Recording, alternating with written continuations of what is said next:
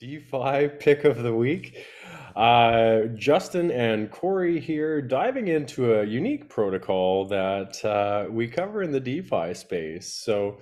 Fracton Protocol is fractionalizing NFTs. Quick disclaimer, be very mindful of your location. If you are in the United States, this is likely going to be considered a security by the SEC.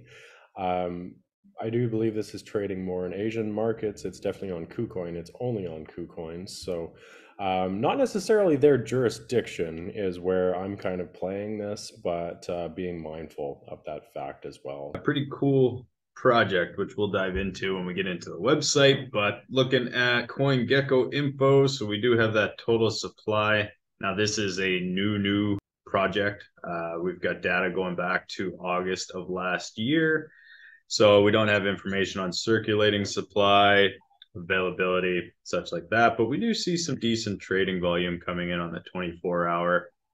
So we can see that it is on the Ethereum, so ERC20. We've got our address there using Etherscan and their official website here. So going down to the chart, like I said, fairly new. So we got some pretty cool movement going on here. 6.4% down from the all-time high, which was only a couple days ago. So coming down, 30-day movements looking good. That's what I like to see.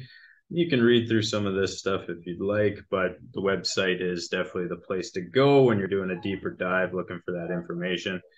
And then KuCoin is the only centralized exchange that we've got information coming into on CoinGecko, but we can pick this up on Uniswap as well. So jumping over to the website.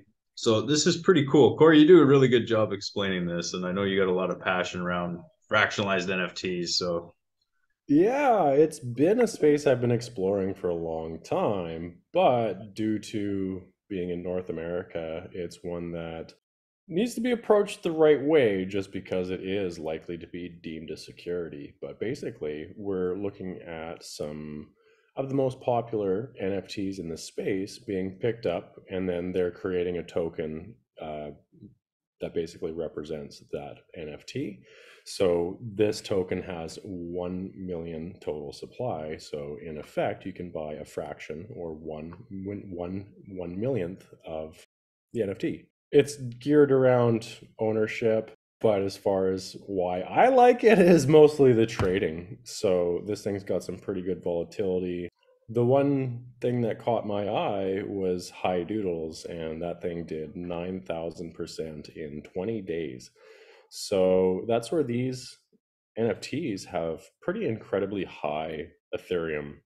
I don't want to say value, but you can see how many Ethereum they're estimated to be worth. It doesn't mean that's what they're actually worth, but that's what they're typically trading for. Pretty cool stuff. So you can actually pick up a good chunk of this. We've been trading it on KuCoin, but it's something quite unique to the space that we don't really see, but we're going to see much more frequently. I imagine there's a lot of different use cases that are just waiting on clarification from regulatory bodies, but this is one of the initial and definitely a valuable use case because that was one of the big things with a lot of these NFTs, the run-ups. You can't, most people don't have hundreds of ETH or thousands of ETH to be spending on an NFT, piece of digital art. Crypto punks, for instance, I can't remember what the top one went for, but it was, I believe, tens of millions of dollars, so if not hundreds. But pretty good trading volume. Um, Definitely do your research into these. I'm playing around with the trading, but it's pretty volatile. Up 40%, down 50%. It's all over the place, but we can track it on TradingView. Um, there's some interesting. You definitely got to dive into each of the NFTs, but interesting use cases with these NFTs as well.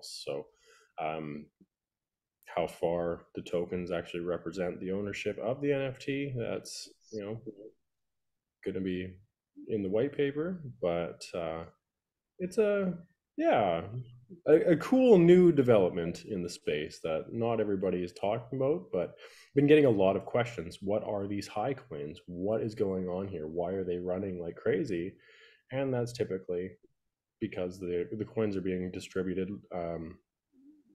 basically opened up for trading on KuCoin and Uniswap, and they're basically finding their market value, right? So super volatile, but yeah, growing. I didn't realize up until yesterday that there was 20 different projects on Fracton. So I had, I think, 12 that I was tracking. So they are adding them. This falls in line with a lot of the stuff that we cover at DeFi. So there was a lot going on last year in the DAO space, decentralized autonomous organization, where people are getting together anonymously and pooling their Ethereum to buy some of these NFTs. So, you know, it's only a matter of time before we get into something like this.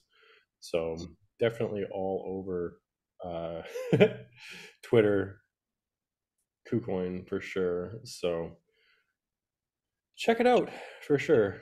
The new listings tend to get a little crazy, but once they cool off, they could make a decent entry point on some of these. So we'll have more to report back on. We'll see how this develops in the next 3 to 6 months. It is very new. Again, it is likely to be deemed a security, so be cautious, especially as it gets bigger. You know, it gathers more attention, and we'll see. But we need projects like this, like XRP, to really pave the way with the regulatory bodies, so the rest of us little guys can, you know, navigate the space without having to pay those legal fees. So much more to come, but yeah, just a quick, short, cool project that could make some potential great gains here in this next run up. Again, not financial advice. Be very cautious, do your due diligence, and of course, practice proper risk management as always. Being fairly fresh, the trading side is definitely exciting and fast paced. You know, I lean towards the day trading and the scalping, so definitely shorter term. But the solution is the project and the solution they bring is just super cool. You know, that fractionalized ownership, it can fit in so many different spaces, you know, outside of the art, which right now is the focus, but you bring that into other societal systems and other industries and markets, pretty powerful. So really cool to see these guys paving the way, and definitely going to watch for developments in that space. Yeah, giving ordinary people, everyday people that don't have billions of dollars access to some of these institutional trading opportunities. So leveling the playing field, and not necessarily the end all solution, but a big step in the right direction. So with that, we'll wrap it up for today. We'll see you same time, same place next week. Make sure to hop on our weekly Bitcoin workshop every single Wednesday on the Facebook page. We're on Telegram, the DTM public events, as well as Twitter. So check us out there. There's contests, there's giveaways, there's all sorts of fun stuff going on. And yeah, you can win subscriptions and real cold, well, BTAF tokens as well can be converted to cold hard cash too. So lots going on.